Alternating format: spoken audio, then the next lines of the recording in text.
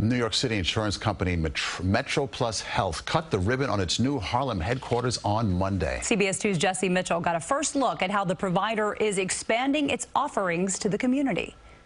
The health plan for New Yorkers by New Yorkers wants you to look at comprehensive coverage in a new light. Dr. Glendon Henry has spent decades healing Harlemites. We started here, 1985 at Metropolitan Hospital.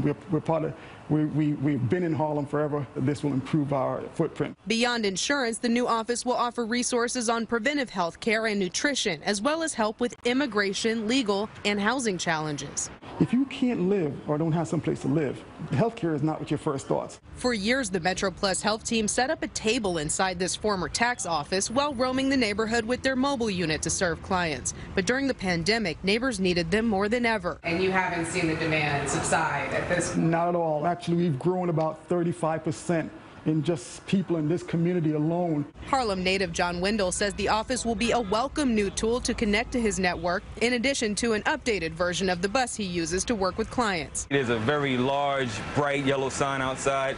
It really grabs people's attention. The look is totally different. The air is fresher.